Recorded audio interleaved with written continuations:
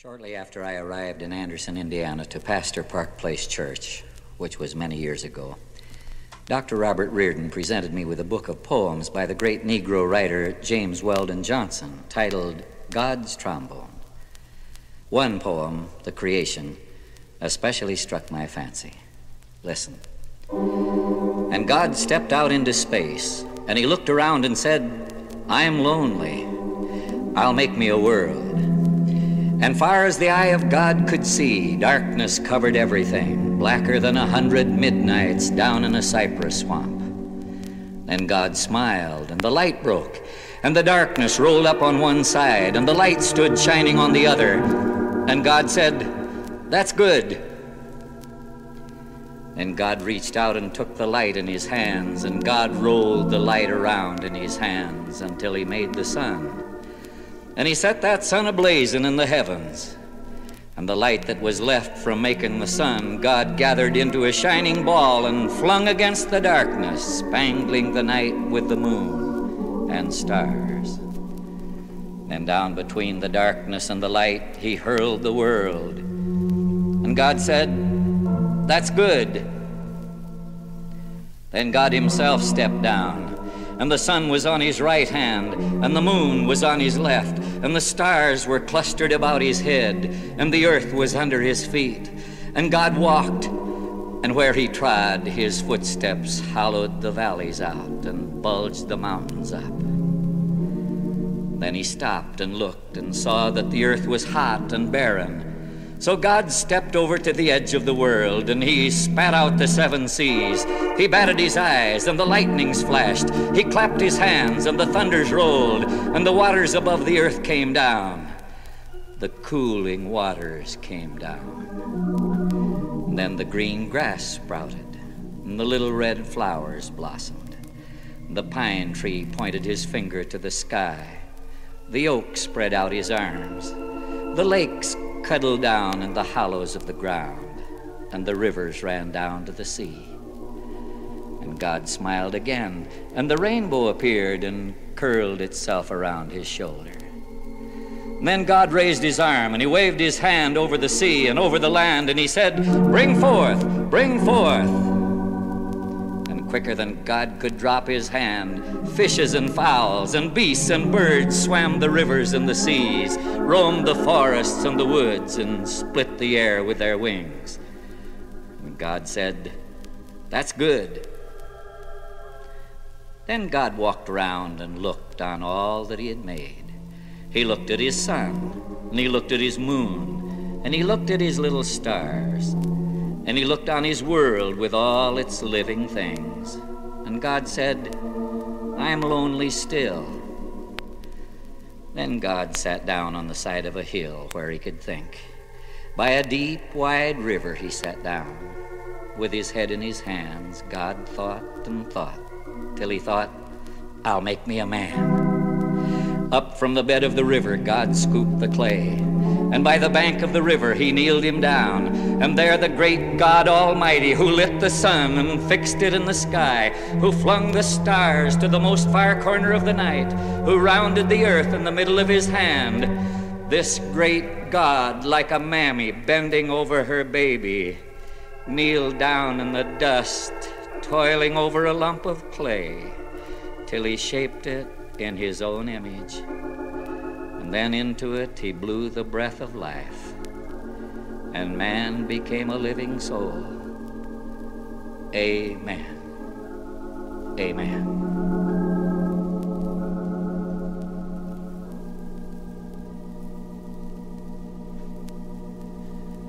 My Father is omnipotent, and that you can't deny, a God of might and miracles, 'tis written in the sky. It took a miracle to put the stars in place. It took a miracle to hang the world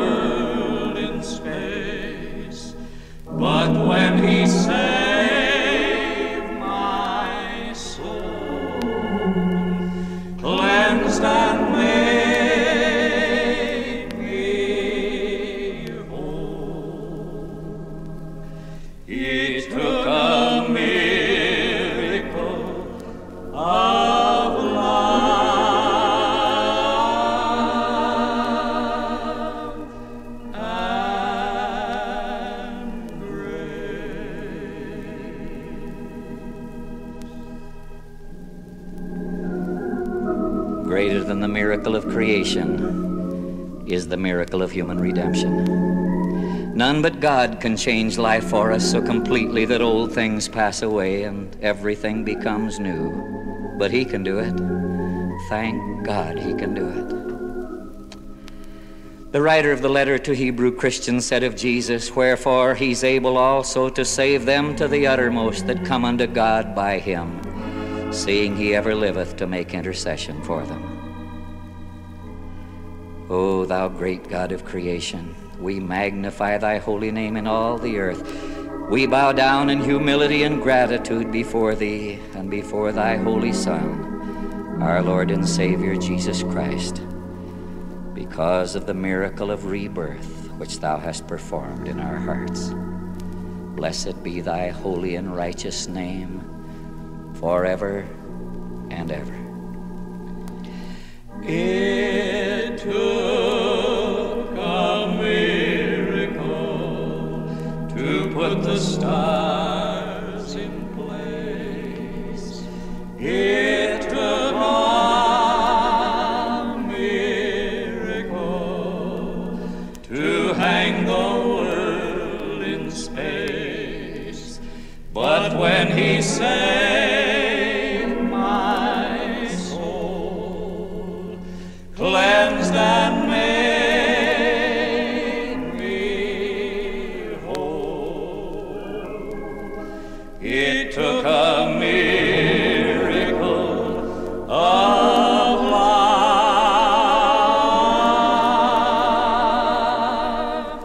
and grace.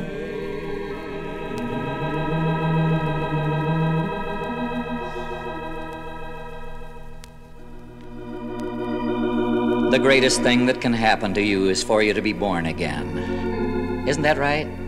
To have your sins forgiven, to be redeemed and made new through repentance for sin and faith in our Lord Jesus Christ. Bill Gaither had an experience exactly like this in mind as he wrote one of his latest songs titled "At the Foot of the Cross." Listen. My heavy load of guilt I lay there at the foot of the cross. With tear-dimmed eyes I knelt and prayed there at the foot of the cross. There at the foot of the old rugged cross, there at the foot of the cross, I laid my heavy burden down that day at the foot of the cross.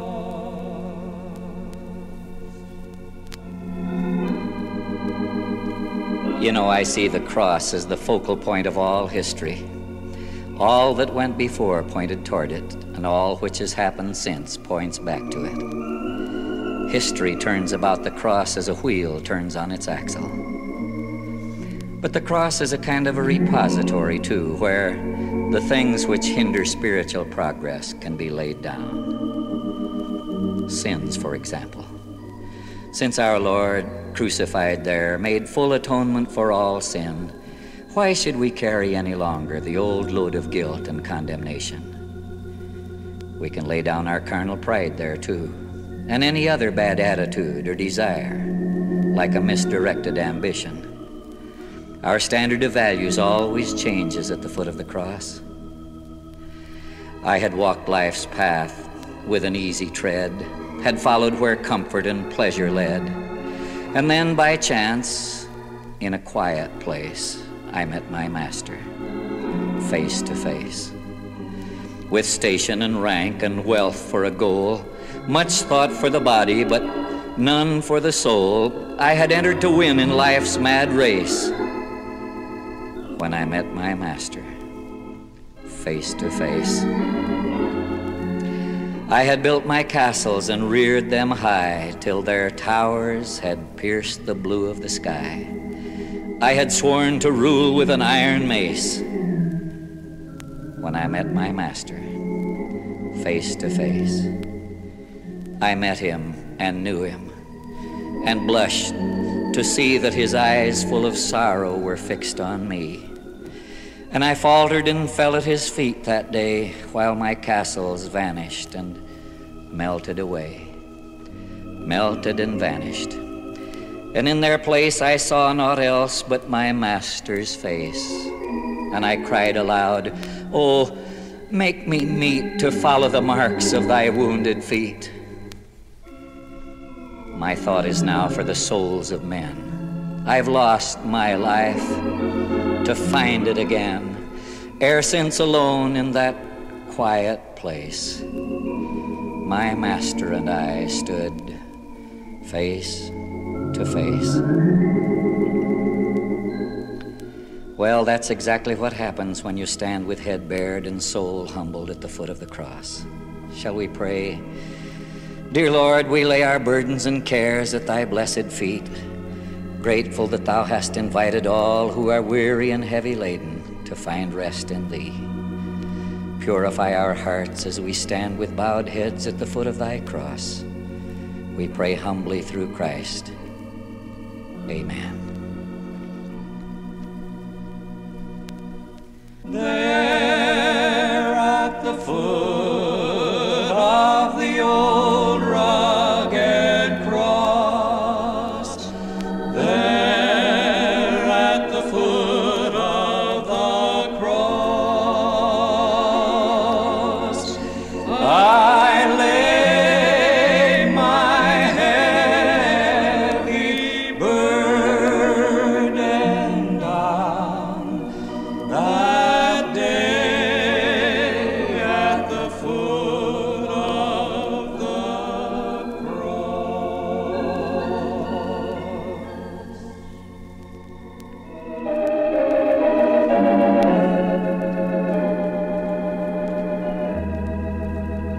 Yes, I was there. And never shall I forget that day when I stood at Calvary, looking upon that hill so like the shape of a skull where was crucified the Son of God for the sins of the world. In my imagination I could see it all. 3 crosses silhouetted against an angry sky, gray as lead. Ominous clouds moving in writhing patterns at great speed. On the center cross hung Jesus of Nazareth, the Son of God, Savior of sinners. Suffering now, though, as the Son of Man, suffering as a man suffers. The agony was indescribable as the rough hand-forged nails bit into quivering flesh. And yet, even in such physical torment, his thoughts were of others. Hanging there, suspended between heaven and earth, he prayed for those who crucified him, saying, "Father, forgive them. They know not what they do." Still thoughtful of his mother, he requested the beloved disciple to care for her. His thirst was great, but they gave him no water. The excruciating pain was such that at one point Jesus cried, my God, why hast thou forsaken me?" And when the agony had increased until it was beyond human endurance, the Savior said, "It is finished, and into thy hands I commend my spirit." And having thus said, life passed from his body.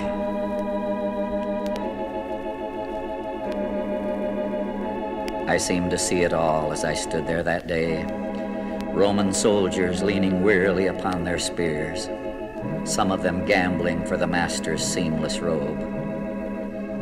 The centurion, as he suddenly recognized divinity in the one hanging there. The restless crowd, totally unaware that they were crucifying the Lord of glory.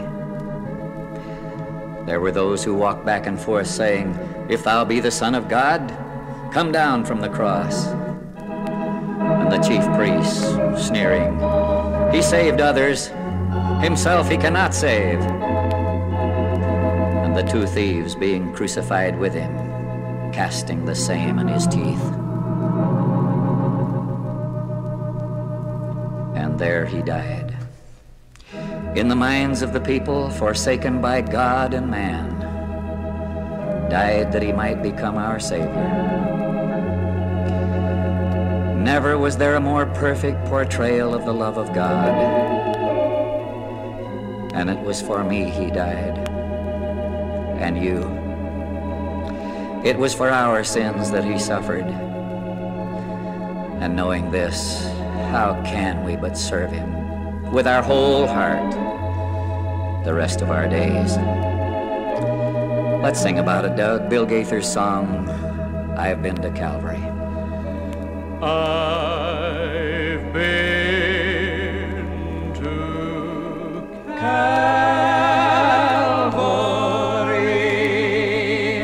I can say I've seen the Lord.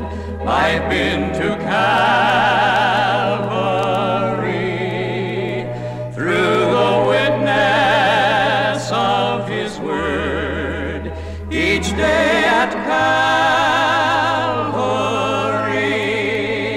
What a thrill of love divine, just to know that the Savior is mine. I walked that Calvary road that Jesus trod. I saw him hanging there, the Son of God. With tear-dimmed eyes I knelt and prayed, and he heard my prayer. Oh, praise the Lord, I'm glad I've been to Calvary. I've been to Calvary. I can say I've seen the Lord. I've been to Calvary through the witness of his word each day at Calvary. What a thrill of love divine, just to think, just to feel, just to know that the Savior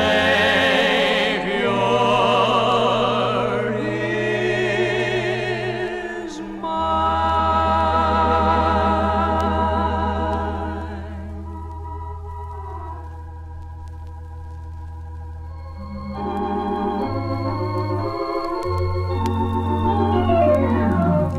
It was in September of 1963 that I said to Bill Gaither, riding along with Doug and me to an evangelistic meeting in Huntington, Indiana, "Bill, I have an idea for a song. I wish you'd write a song which will say, 'He touched me, oh, he touched me.'" Well, 2 weeks later, the song was finished, and Doug has been singing it across the nation ever since. Let's hear it, Doug. Shackled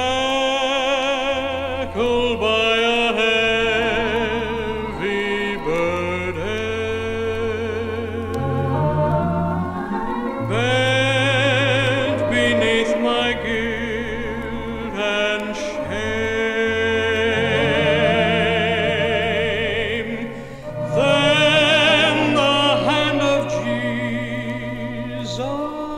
touched me. Well, praise God, I am no longer the same. He touched me, oh, he touched me, and oh, the joy that floods my soul. Something happened, and now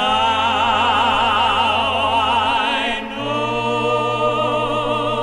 he touched me and made me whole.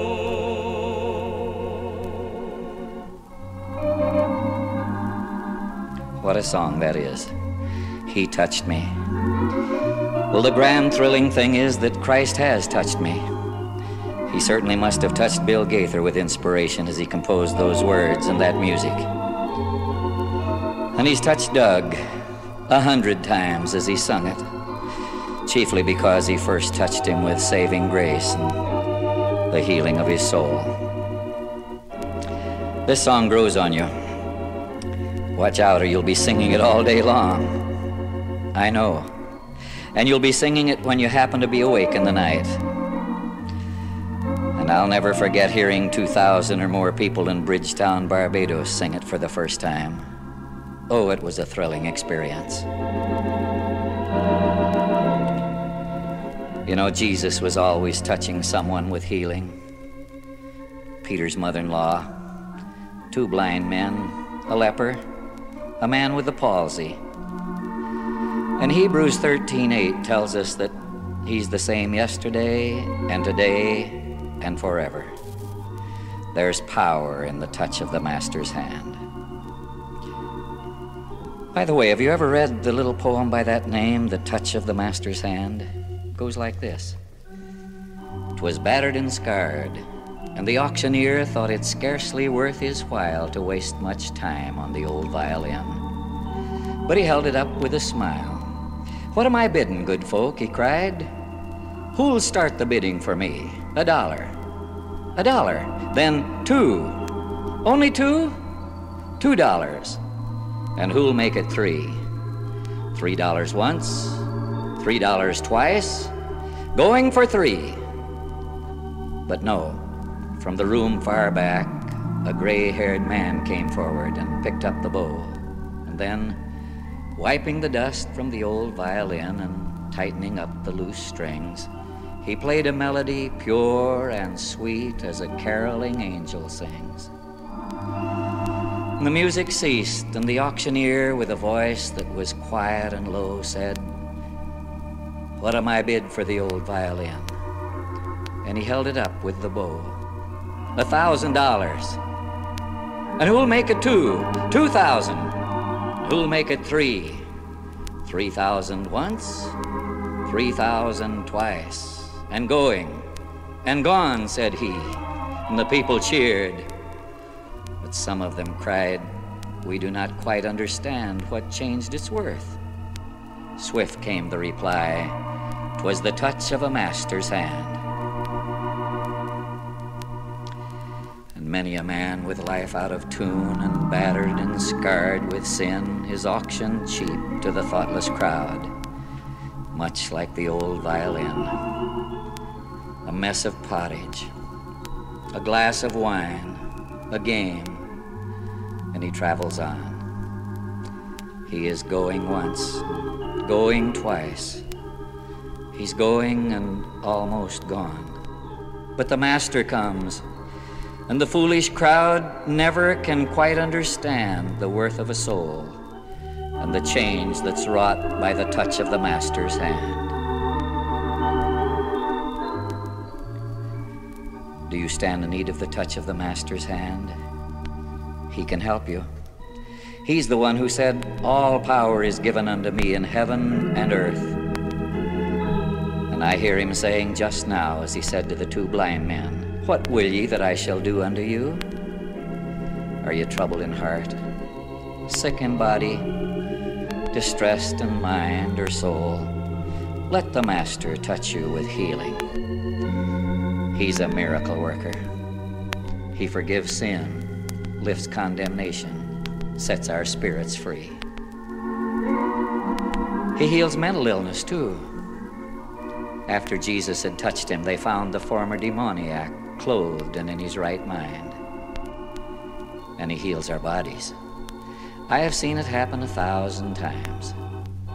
Ask him for what you need, and then leave it all in his loving care, assured that he will do what's best for you. He knows, he loves, he cares. Nothing his truth can dim. He gives his very best to those who leave the choice to him. Shall we pray? Keep thy hand upon us, O God, that we may live in spiritual, mental, and physical health. Keep thy hand upon us, we pray, to lead and guide us in the way of all truth. In the Master's name, amen. He touched me, oh, he touched me, and oh, the joy that floods my soul. Something happened, and now I know he touched me and made me whole.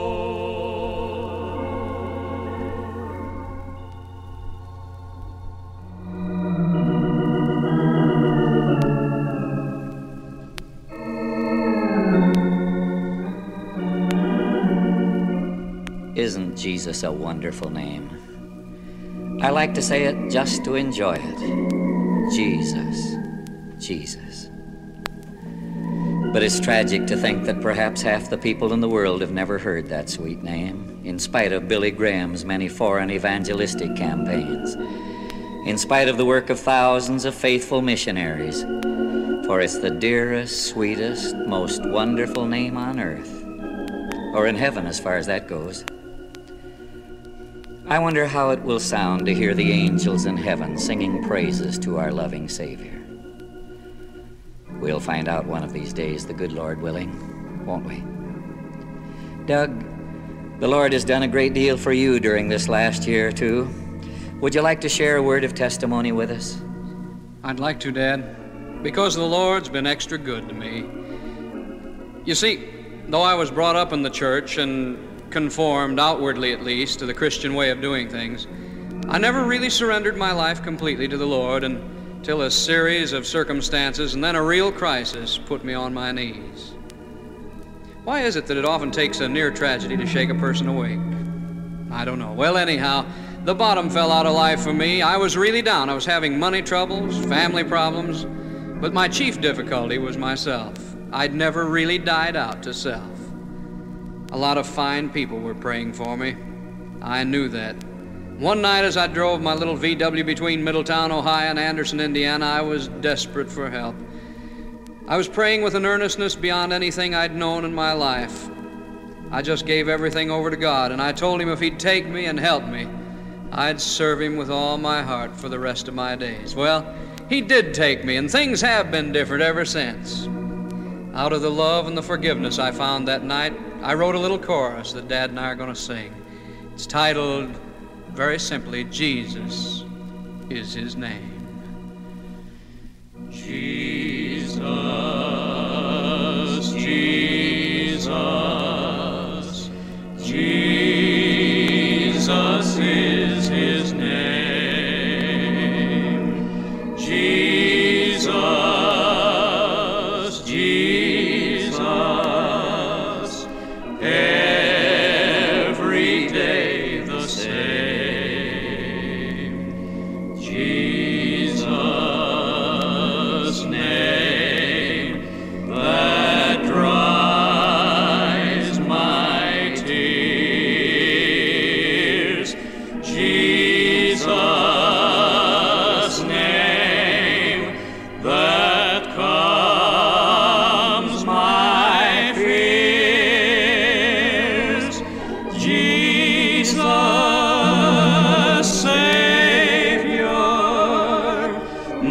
King of all kings, Jesus, the name my heart sings.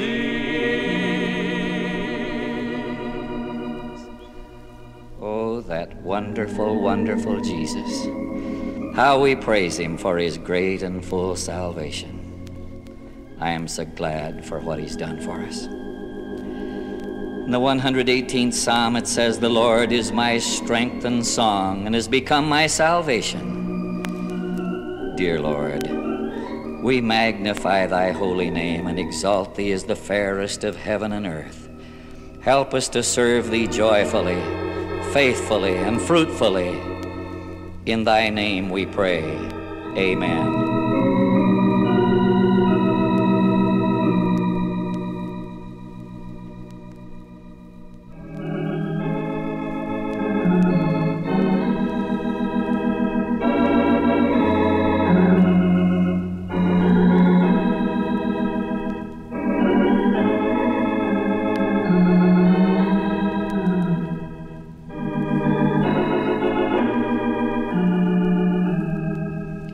It's been 30 years since I wrote that little song. Doug and I'll sing it for you in a moment.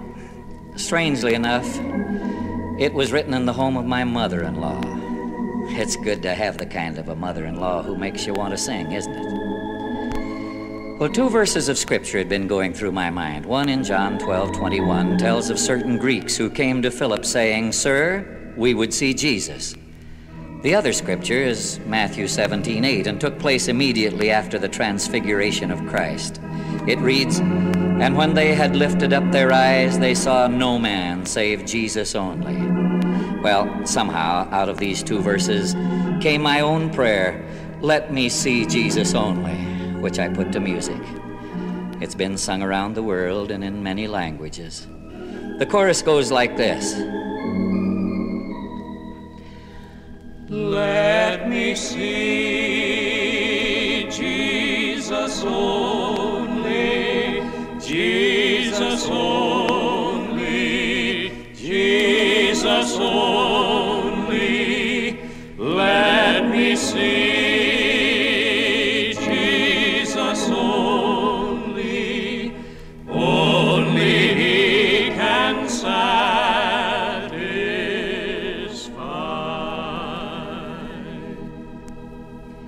Now, I'm not much of a singer, but Doug has insisted that I sing that first verse for you. Well, I'll try. Dead to every worldly pleasure, dead indeed to sin am I, but alive to Christ my Savior. Daily to him I'm drawing nigh. Let me see Jesus only, Jesus only, Jesus only. Let me see only, only he can satisfy.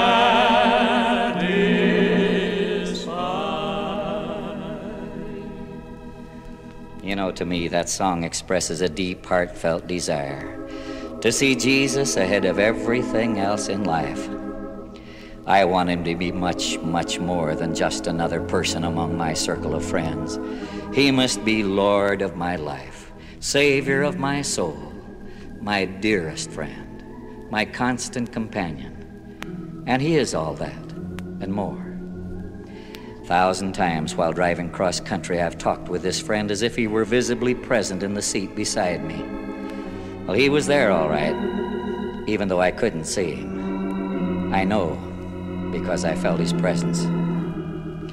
While driving from Chicago to Toledo on the turnpike one day, I said to this invisible friend, It's so good to have you along today on what otherwise might have been a very lonely journey.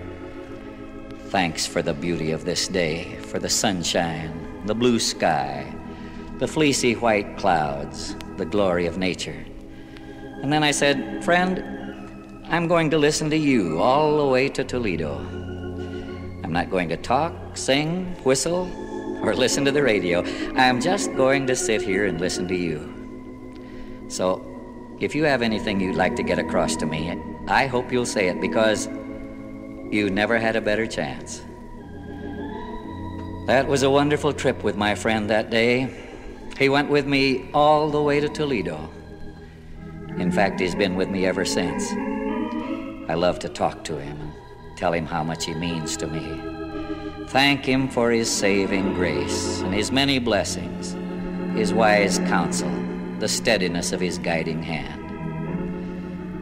I'm never alone anymore, since he said to me, I will never leave thee nor forsake thee.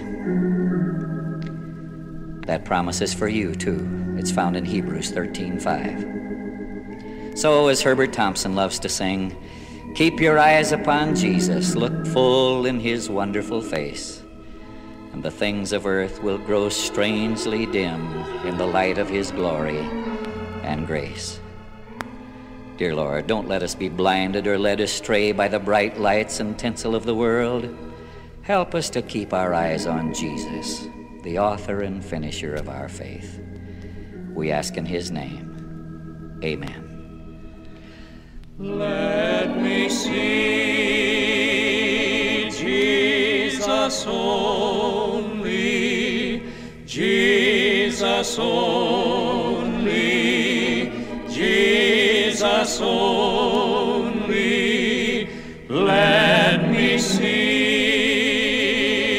Jesus only. Only he can save.